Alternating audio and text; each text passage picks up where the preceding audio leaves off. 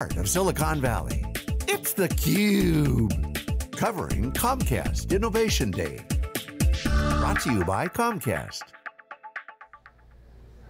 Hey, welcome back everybody. Jeff Frick here with theCUBE. We're at the Comcast Silicon Valley Innovation Center. It's a really cool space right off of Moffett, and they're doing a lot of new technologies here. It's not the only innovation center in the country, but it's one here in our backyard, and we're excited to be here. Comcast is having a special event talking about really CX, customer experience. They brought together a bunch of super smart people, invited us to stop by, and we're gonna share some of it with you, and we're excited for our very first guest. He's Preston Smalley, the VP of Product Management of Comcast. Preston, great to meet you. Good to meet you too, Jeff. So really cool event today. We talked about a lot of different things about customer experience and really all the applications that are on the front edge that define that customer experience. And you guys are doing a ton of innovation there. No, we are. I mean, I think we were talking just this morning about all the different ways that we're trying to meet customers where they're at and building products really around those needs, right? Yeah, so I think one of the ones that doesn't get enough credit, not enough conversation is the voice. And I've got the voice remote at home, and it's really fascinating, especially in the context of there's so many places that what I'm looking for might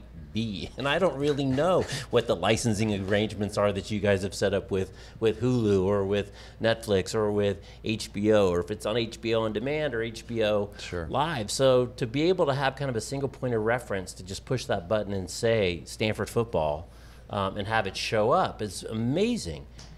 No, it really is, and I think the voice remote has been one of those big hits where people always loved their TV remote, but a number of years back we started exploring could we put a voice search capability directly into that remote, and I think what's great is people they're really leaning into it. So we're seeing a billion voice commands happening a month. A billion, one B, through the remote, and I think it's just become a part of their life, right?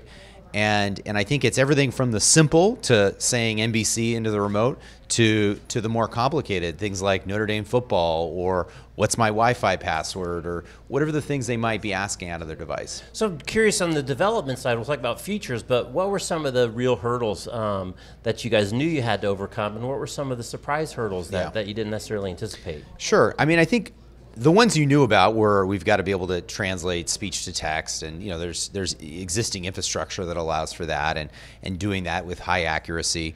But the good news is we actually had a head start on organizing the content, and so we already had dealt with text-based searching of all the different TV shows and movies and such, and so we had all that base of knowledge that we could then tap into. We're now at a stage where that kind of covers the basics, but we're trying to understand how do you both increase the breadth and depth of the kinds of commands that you will do through the voice remote. And so you mentioned some at the beginning, things like being able to search not just the content that we bring, but things like Netflix or Amazon Prime or soon Hulu.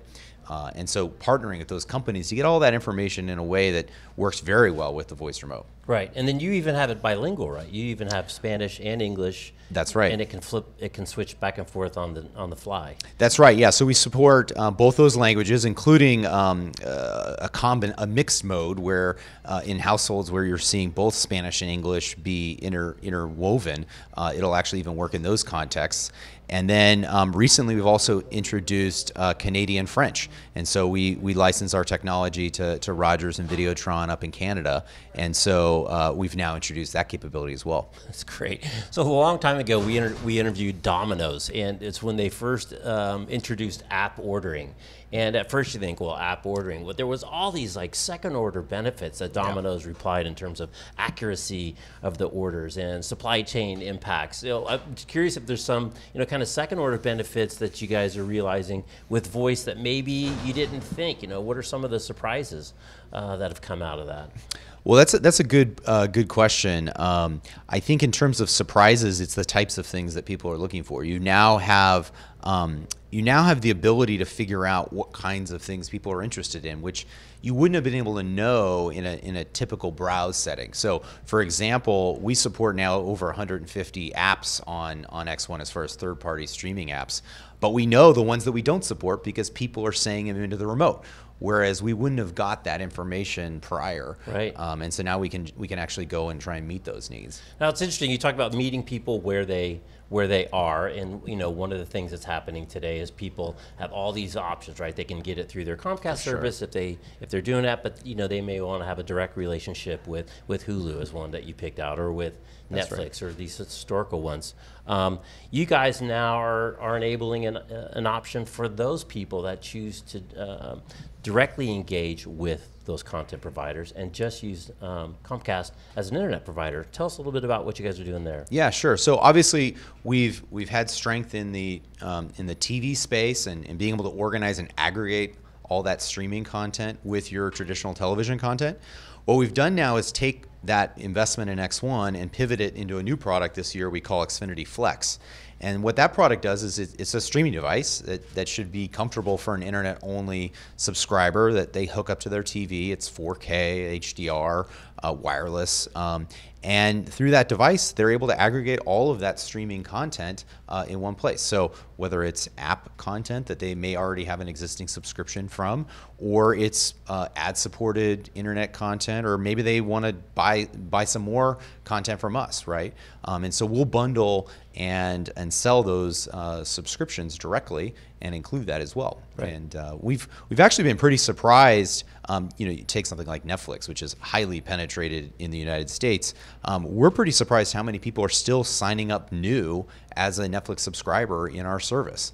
And so by just making it easy and just one click away, we found that people they're opting to do that. Right. I'm sure they're happy to hear that in Los Gatos, just down the road. Exactly. No, they're a great partner, and either way, we're helping them. Right. I mean, they're trying to reach what they call kind of the Netflix nevers, people that maybe just hadn't got Netflix prior, right? And so we're helping them with that. Well, it's really interesting.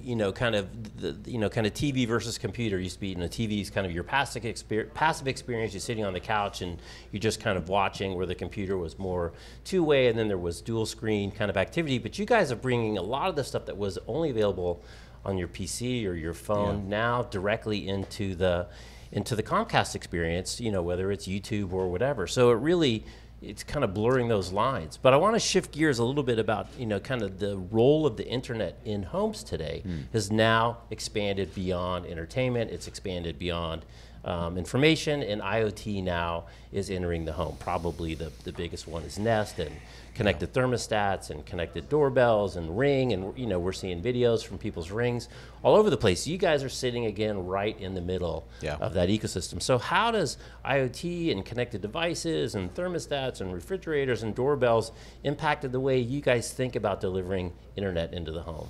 Well, I think it's really been a watershed moment for the company, moving from, if you go years back, to bringing internet to the wall and making it available in the home, to saying, look, we've got to actually really control the coverage of that Wi-Fi in the home and make sure that it reaches all the corners of the home, but then also providing the control that people want of the devices in there. We know that for power users, we're seeing today 20 connected devices on the home network, and I know at my house I'm up to 50, right? And I think what customers don't have and don't want is an IT person directly in their home. They want it to just work naturally and easily. Right. And so one measurement of success that I know is how often my mother-in-law gives me a call saying, "Hey, Preston, this thing's not working in my house." It's got to be really easy and straightforward. Right. And then just in terms of just being a backhauler and the internet traffic that you guys are carrying, because all those connected devices are your kids' devices. They all want 4K streaming. They're watching movies, and come down and watch TV on the big screen. No, I'm watching it in the room. How has that kind of changed the way you guys think about delivering bandwidth? Because 4K uses a lot more. Go to NAB, there's going to soon be 8Ks and 12Ks and all kind of crazy stuff. So your role in actually just delivering bandwidth has changed significantly over the last several years. Absolutely. I mean, there was a stat on bandwidth that surprised me even just to look at it, which is in the last 18 years, Comcast has increased bandwidth 17 times. And it's just we just keep increasing that because the demand is there. 4K takes more than your 1080p than did your SD, and the more streaming that's happening, it's requiring more bandwidth. So we're happy to provide that. You know, we now offer 1 gig internet across all of our homes. We reach 56 million homes. I think it's the most in the United States as far as 1 gig availability. And so regardless of how much bandwidth you want to take, we're going to bring that to you. And I think recognizing that we also need that coverage in the home and out of the home through Xfinity Wi-Fi hotspots, just trying to bring that there. But you mentioned kids too. I wanted to build on that, which is, you know, I'm a parent, and being able to control how and where my kids go on the internet is important. And so, you know, being able to put limits, whether it's bedtime limits on their devices, or we've recently introduced and are testing app-based limits. So you could say they can't use Instagram, or they can only use it 30 minutes a day. And so being able to have that kind of control puts you in the driver's seat as the parent of kids in the home. Preston, I think you're going to be busy for a little while here at the Innovation Center. We are, for sure. All right. Well, thanks for spending a few minutes. We could talk all day, but we'll have to leave it there. All right. Thanks, Jeff. Thanks a lot. He's Preston. I'm Jeff. You're watching theCUBE. We're at the Comcast Silicon Valley Innovation Center in Sunnyvale. Thanks for watching. We'll see you next time.